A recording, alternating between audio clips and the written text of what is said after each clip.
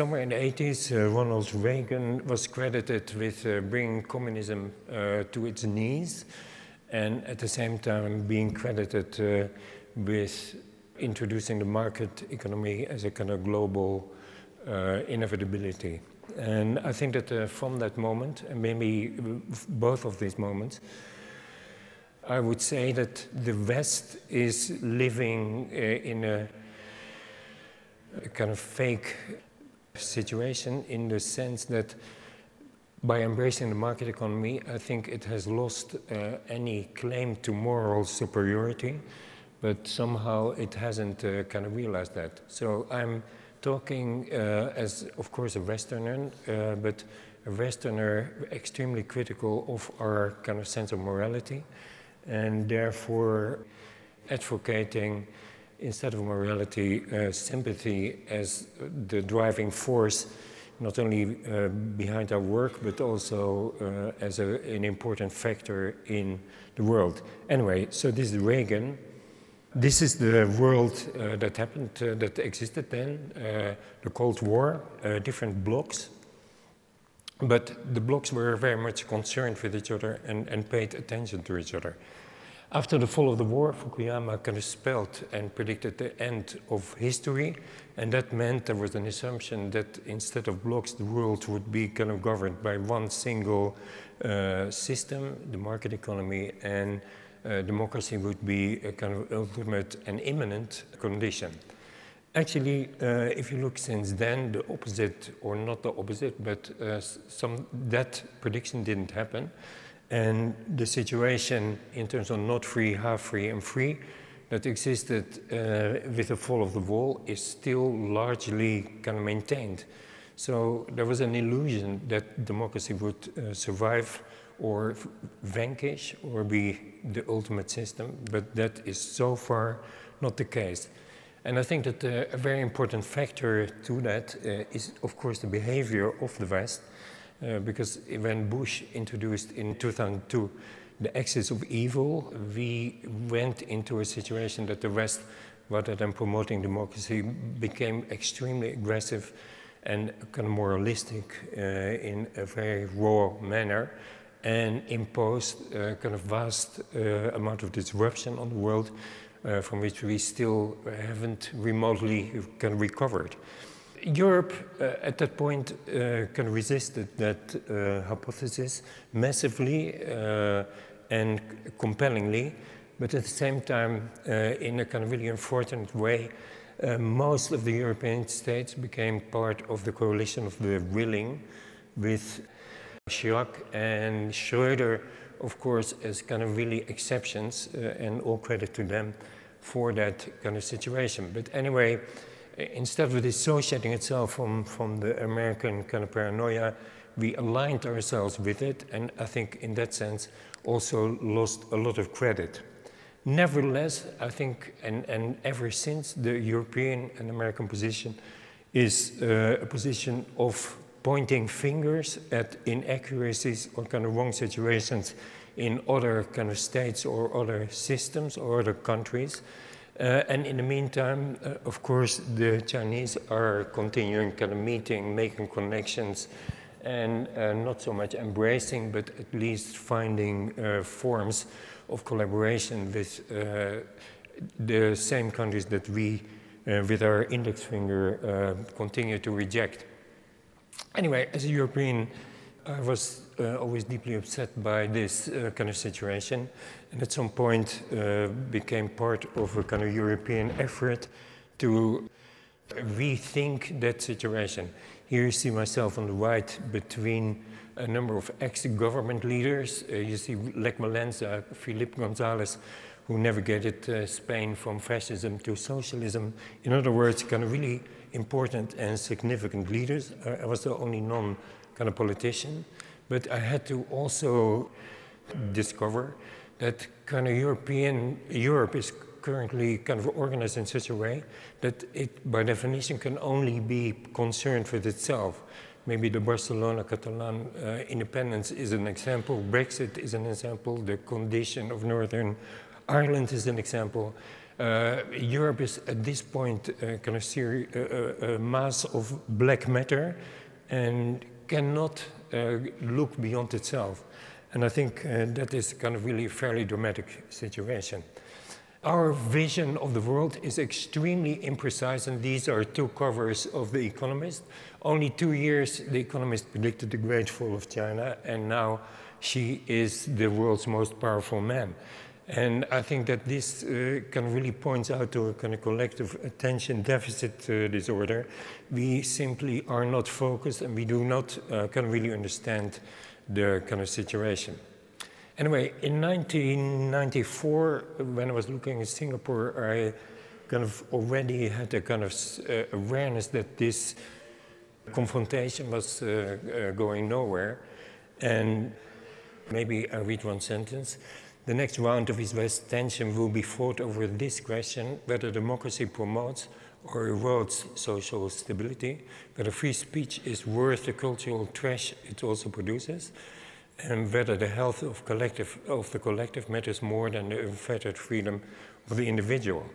And in this kind of perspective, I have concentrated or basically focused on maybe the oldest definition of the world and kind of looked into the possible interaction between Europe, Asia, and to some extent Africa as a kind of single entity.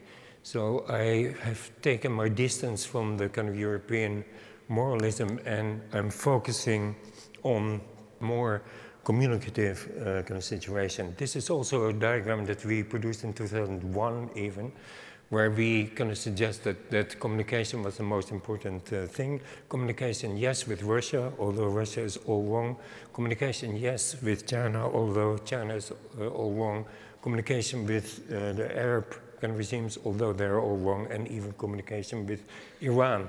And so in this perspective, I will show you, we also in 2005 or kind of suggested that human rights, corruption, freedom of speech, free trade, nuclear arms, copyright, that all these issues were used by the kind of West against the others, and that they all deserve to be kind of reconsidered or renegotiated.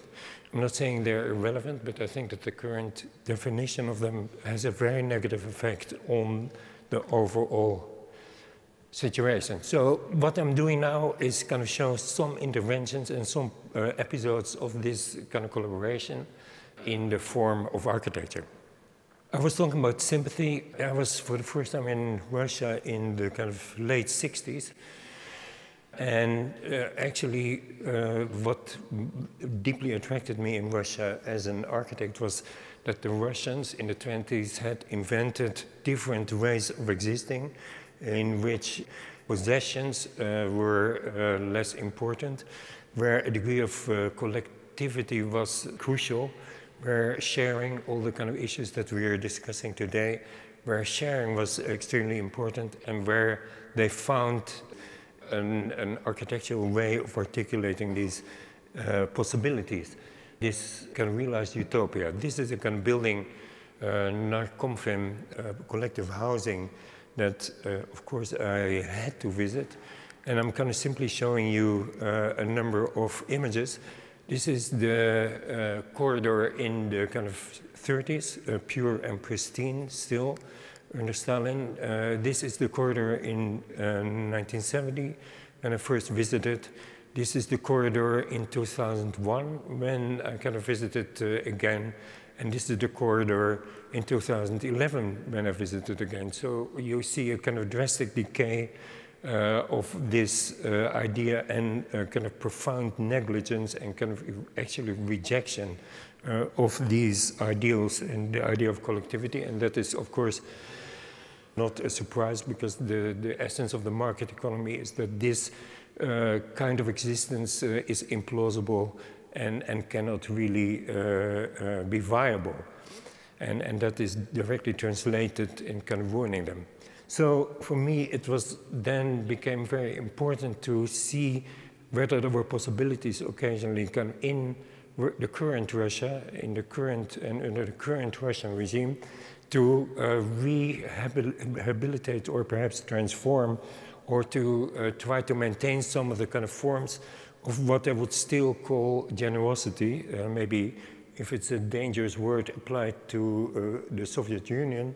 And here in kind of Moscow was a totally ruined restaurant for 1,500 people, enormous numbers, the numbers of the masses, but a restaurant that was dimensioned to accommodate them, and therefore, in my view, extremely suitable to be transformed and first of all to be maintained in terms of its generous proportions, and then transformed with minimal transformation, simply by wrapping the whole thing in a layer of polycarbonate, a layer of plastic, so that it could now kind of function as an art institution, again without minor modification, and in which not only the spaces are preserved, but also the decay that we have let it undergo.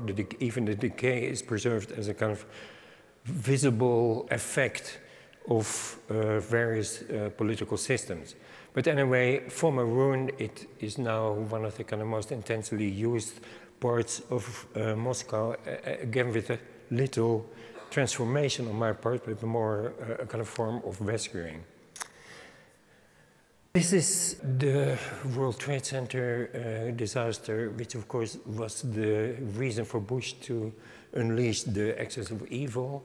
We were at the same time asked to participate in a competition for restoring or resurrecting that building in Manhattan, or to do the headquarters of the Central China Television. I knew, of course, that China was a communist country, and I also knew that it had performed in the kind of recent decade in an amazing way in terms of undoing poverty for hundreds of millions of people. And there was also a sense that liberal tendencies were going to be possible and were going to have an effect on the political system. So for various reasons, but mostly for that reason, again, perhaps the word sympathy is the most precise word to cover my motivation. I participated and won the competition. And of course, in the West, with all its kind of moralism, this was immediately again turned into the buildings of evil and an architect participating in evilness. It's very noticeable and to me very surprising that the kind of intellectual and kind of formerly or still leftist part of the intellectual world adopted immediately the kind of vocabulary of Bush and aligned itself in that sense intellectually with that kind of moralistic kind of reading which wreaked so much havoc on the world. Anyway, CC3 in my view is much more than kind of simply an emblem. It's also a kind of tool, it's a machine that enables the production of media, the broadcasting of media, but also includes in the pink color a kind of path in which the kind of Chinese public may have access to each section of the cultural production of its own media. And in terms of what I think the building does, it's not only a kind of building for news, but it's also a building that in a kind of drastic way introduced a new way of structural thinking in China. China, which presumably for Marxist reasons had a kind of very theoretical and very classical way of imagining structure as smoothly as possible from the top to the bottom, as efficiently as possible. Here, thanks to the abilities of supercomputers, more sophisticated paths were possible and also alternative paths were possible. We negotiated this with the kind of elite of 300 kind of Chinese engineers who were there as a kind of watchdog that things would happen. And I sincerely believe that the kind of effect of those negotiations have a drastic effect on the kind of possibilities of Chinese architecture, which very visibly it has taken to heart. We were able to do something in China, which would be almost impossible to also organize in the West. And what I found touching is that the Chinese workers were actually kind of aware of this and sharing in this kind of idea. This is a worker kind of exhausted, but here there's a kind of poem that the worker kind of wrote on the steel of the CCTV, which kind of speaks for itself, and which also show no matter how high you are, we will fight with you. Our migrant workers are great, sorry the rest. But anyway, a kind of endorsement or sharing in the kind of triumph. I think CCTV was not only a very controversial kind of building here in terms of our participation, but also in China. There was a controversy about whether it actually was an obscene joke on the Chinese government, which of course it wasn't. But that controversy was a major controversy in China. And of course, part of the building, not the building itself, but the neighboring building, went up in flames. And I would say that kind of actually those controversies also contributed to making news in China more transparent, in the sense that this was an event that could not be denied or could not be contradicted, and therefore CCTV had no choice except to be completely open about that disaster itself and who had caused it, etc., etc. So I think that the controversy of the building itself contributed to some kind of opening up in China of possibilities. And of course, there's also the effect of time, the effect of globalization, where Chinese news, if it has global pretensions, needs to also become kind of more transparent and more accurate and less biased. I would say that another, and kind of perhaps in architectural terms and in urban terms, the most strongest ability of CCTV or effect of CCTV is that in the heart of a city and of a regime completely dedicated to stability, there's a building that has a number of identities, or almost an infinite number of identities, and that kind of in itself is the essence of instability. And therefore here I show you kind of simply some kind of images. Sometimes it's a ring or an open kind of circle, sometimes it's a hammer, sometimes it's a completely unrecognizable kind of shape from outer space. And I would say that all those kind of shifting identities enable it also to exist and coexist with the poorest kind of parts of the city and the kind of decaying parts of the city. And that is, again, for me, a source of interest, how to find new things that are compatible with old things. And of course, the new leader of China is known and on record for not liking the building. And that has forced kind of some of the leaders of CCTV to stay in the old building and not to move into the new building. So we now have a kind of very interesting situation that the old part of CCTV is staying in the old building, and that the new and kind of modern part of the CCTV, which considers itself almost as a kind of BBC, is in the new building. So in the end, there is a kind of poetic justice in terms of how it works. We also have worked systematically in the Arab world, and of course that is also controversial, but I hope to kind of show that even there, or maybe exactly there is a number of efforts going on and a necessity to see where you can do important and good things. Here we have Obama kind of undoing part of the kind of damage, but in a fairly ambiguous way, as we know, kind of since of Bush by saying there is no imposition of kind of political systems.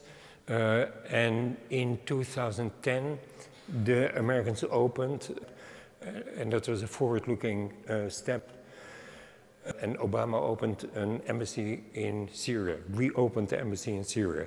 Syria, at that point, was a country that was seen, it could go either way. It could perhaps, with communication, be pulled into more communication with the kind of West, or it could go the other way.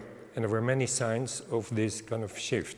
Not only the opening of the embassy, Aga Khan invested heavily in the kind of country. The UNESCO became very active, and a coalition of kind of major institutions kind of got together to work on a kind of museum for archaeology in Damascus. And we were part of that competition, invited, and the competition was at the last moment kind of cancelled because, of course, the situation in Syria went completely wrong. And in my view, it went completely wrong, but I'll talk about that later. So before that competition, I was in Syria, kind of lectured to kind of Syrian audiences, young Syrian students, at another motive that was to photograph the palace of Assad, which was by a Japanese architect, Kenzo Tange, on which I was doing a book. There were no photographs of it, so I got access. You see it here on top of the hill. Here you see a kind of modern but monumental kind of palace, typical 70s architecture, where the entire world was, Africa was becoming independent, where the entire world was no longer looking at European and Western examples, but embracing foreign influences such as Japan to articulate its new values. So here you see that palace, the interior of the palace, extremely modern, but also monumental, and the kind of intimate workspaces of that palace. I was asked to do landmarks, but of course I preferred to do kind of more significant interventions. This was a kind of ruin of a parking garage in the heart of Damascus, a useless thing, everybody thought, but I kind of proposed that it could be used and kind of reused and turned into a cultural institution. And again, with minor modifications. And at some point, we discussed and proposed looking at the issue of agriculture in the whole of Syria, the issue of how water was distributed.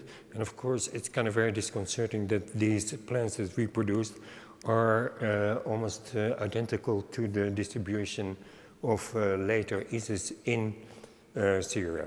I was also asked to look at Palmyra and to see to what extent Palmyra could become not only preserved, but to find a new way of conceptualizing the existence of such an old ruin and how, to what extent, how it could be maintained and how it could be shared in the most constructive way. This was, of course, in collaboration also with UNESCO.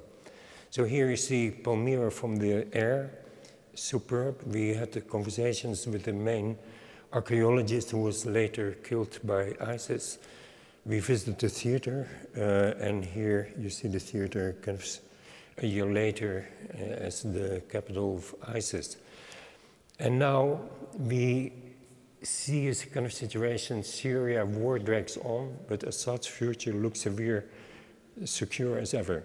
And I think that here again, and some diplomats agree with me, the moralism of the West, the support supposedly of the kind of rebels, but without a real investment and therefore kind of just words and not deeds, created a really disaster where kind of 400,000 people died. Syria is a bloodbath. Our ethical politics has in short proved itself rather unethical. This was the Dutch ambassador who kind of worked there. And I would say again that kind of our moralism and morality in many cases has a completely counterproductive effect and and I think it is kind of really time that we think about that, because in the end it was just words and the situation is largely unchanged. I want to end with a kind of perhaps better story in the Arab world, in Doha. And I want to end here with kind of simply showing that by working in these nations, you also learn and your architecture or your own assumptions change. Doha is a country, like many Middle Eastern countries, with an amazing capacity where for 300,000 local people to inhabit a city of 1.8 million, i.e. almost 80% immigrants, and that is a kind of form of coexistence and partly tolerance, which I think is very crucial to take seriously. It's a country, a very modern country, where the royal family is involved in changing the culture, and where I think something really interesting is happening, where all the categories that we keep separate are blurred and considered as a single emancipating cloud for not so much entertainment, but for the cultivation and the emancipation of the population. There are everywhere billboards kind of thing in all languages, so not only kind of in English. And actually, I have to say that really made me kind of think and made me very grateful when I was able to do a project which is ultimately became the National Library. It was said that Qataris are not great readers, so that the National Library needs to be an invitation to read and a provocation to read. So what I did, I took a kind of square floor plate and kind of folded 3 sides so that I create a kind of theatrical situation, an amphitheater for books. Then I took the same shape and kind of put it and used it as a roof. And because I folded the kind of sides, it was a building where if you enter in the middle, kind of rather than on the perimeter. So if you enter, you in one glance kind of see every book and every part of the content. One thing I learned in Qatar is the amount of private space that people need and with which they feel comfortable. In other words, there is no sense of intimacy or closeness is differently defined, and that in itself creates a kind of real sense of serenity. And so therefore I want to end the kind of presentation with a number of images of that kind of serenity in the real space. It's a vast, large building which is completely transparent, and so therefore at any one point you see people in the foreground but also in the background. You're always surrounded by books, and therefore there is a kind of sense to this building which I've never kind of approached before.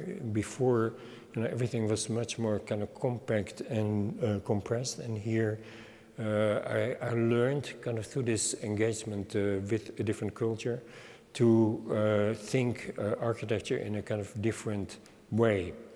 And so I want to end, I have only 45 minutes left, to simply say that political motivation has been a crucial part of our architectural choices, and that we deliberately kind of chose not to kind of support moralism or not to adopt a position of moralism, because we think that moralism, Western style, is discredited for all kinds of reasons that I indicated, and that we are more interested in engaging different kind of worlds and seeing how positive collaborations can also have positive effects. Thank you.